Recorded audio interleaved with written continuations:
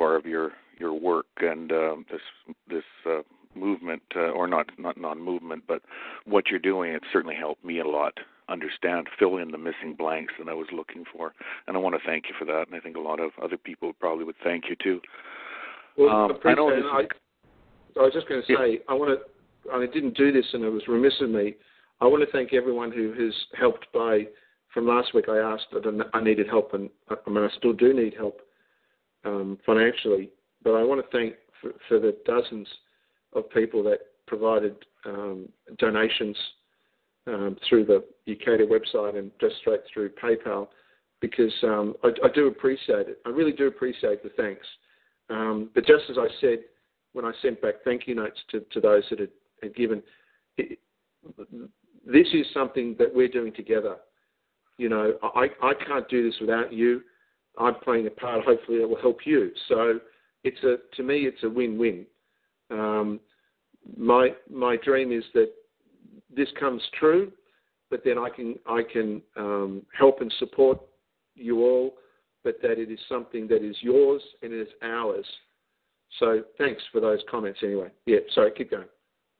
Yeah, no, that's exactly it. You're I guess another question that I might have here. Yeah, please. Is if if the of course, I don't know if the default or dishonor is probably the better word. If these individuals you're sending these pronouncements to and so forth, they dishonor it.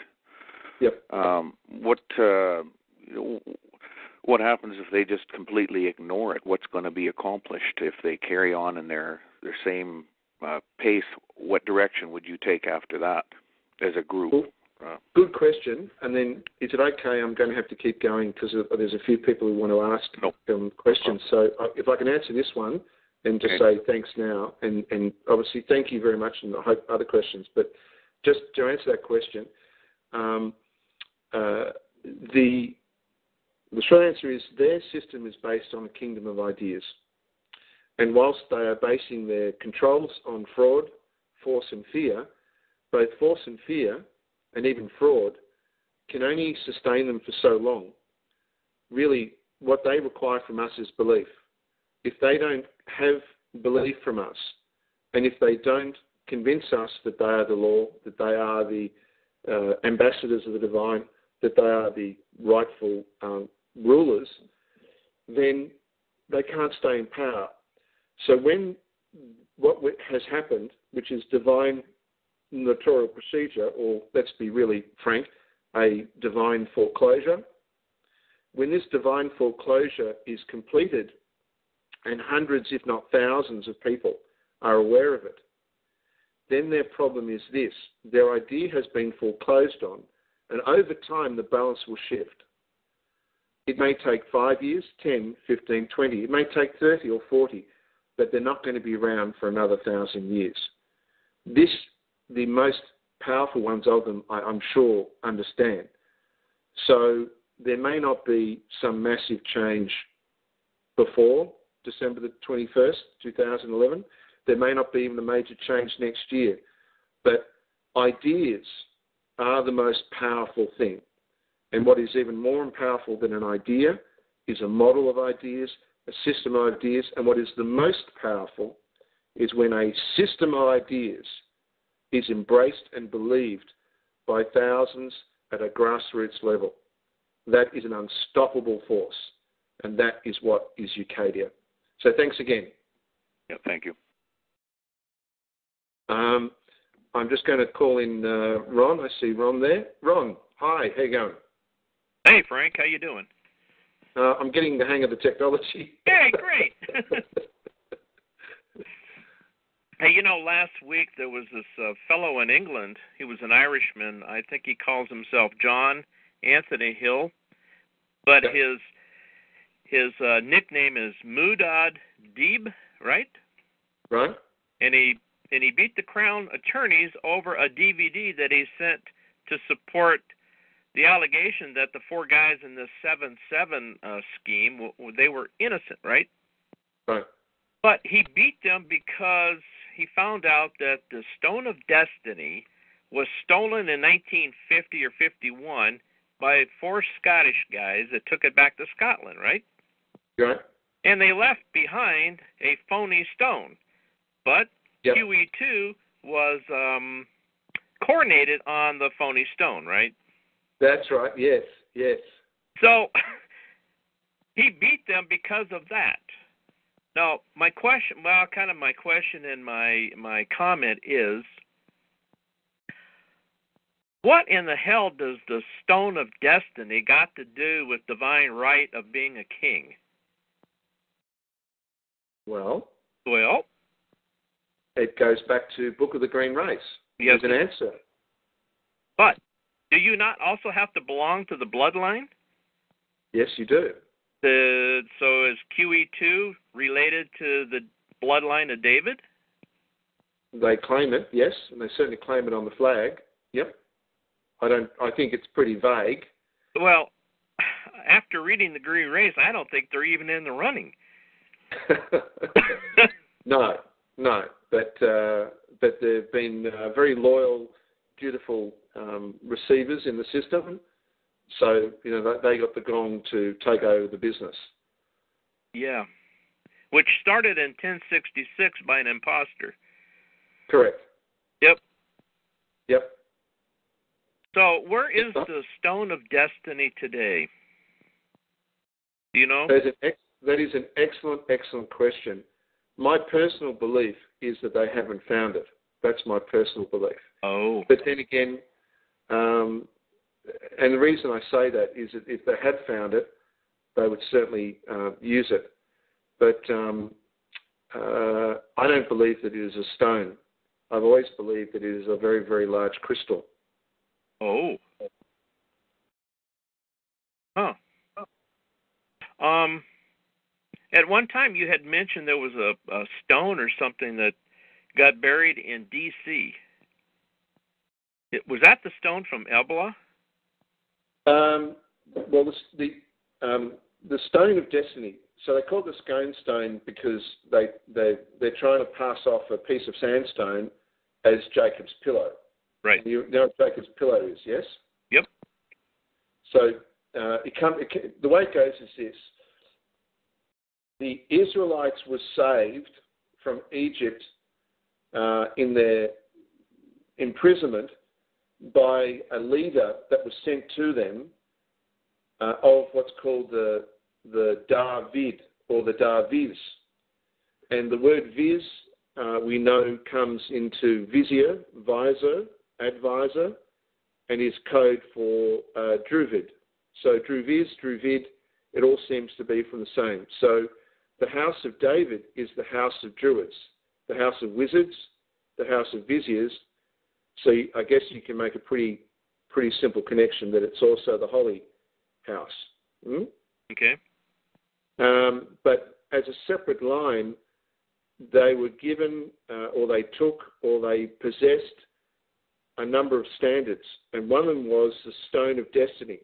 And the Stone of Destiny was a way of validating their authenticity. And all the kings then were crowned on the Stone of Destiny. All the Davids, these kings, by the way, under the Israelites were called messiahs.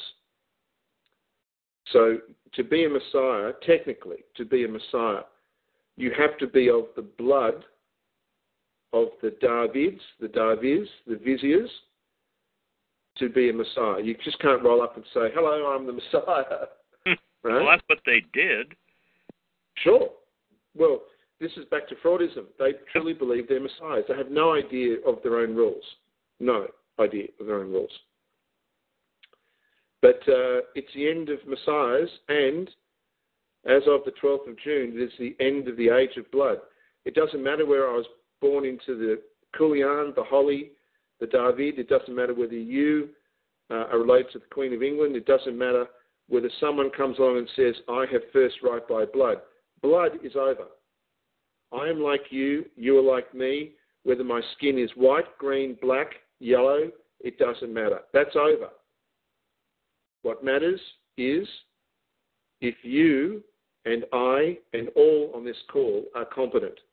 That's what matters. And respectful and are willing to be stewards of this world and not destroyers of this world.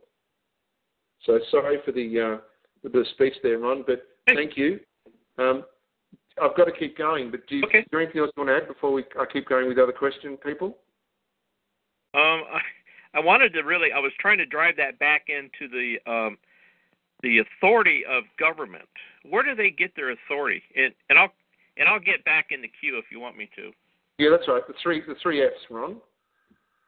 They ultimately, there's the real authority and there's the claimed authority. The true authority is that a government is nothing more than a franchise. It's nothing more than a trust. Creator. A trust. It's a trust. Right. Right? So under that, it all comes back to the master trust. The master trust is Romanus, or was, I should say. The master trust in the system was Romanus Pontifex, which is now history. Yep. The real way that they stay in power is the three F's. All right, Ron, we'll keep going with the questions. Thanks again for your comments. One sec. Thank you. Cheers. Okay, I'm going to, we've got a number here, so I'm going to go to Central Pennsylvania. I see you listed there. Hopefully I can unmute you.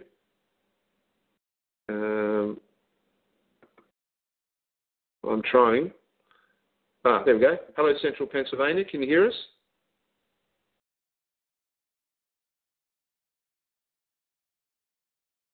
Hello, Central Pennsylvania. Can you hear us? No? I'll come back to you. I'll try and get through these because I know a number of people have done Star Hatch. Okay. Guest Gretchen is there, but it's guest 23. I'll just quickly unmute you. Hello, guest 23. Can you hear us? Hello, Frank. Yes. Can you hear me? Yes, I can. How are you going? Hi, this is the first-time caller. My name is Roberto from Canada. Hi, Roberto.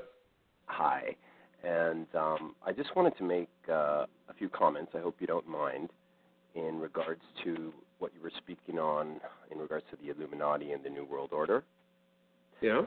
And I ask you to have an open mind and just consider the possibility that much of the disinformation out there is put out there by the old guard and the old world order in basically victimizing the Illuminati, the true Illuminati, not the false Illuminati, who have been resisting the old world tyrannical powers for thousands of years, including... That's a good idea. I think that's a good take on it. Yeah, there's no problems. I have no problems with that as a thought.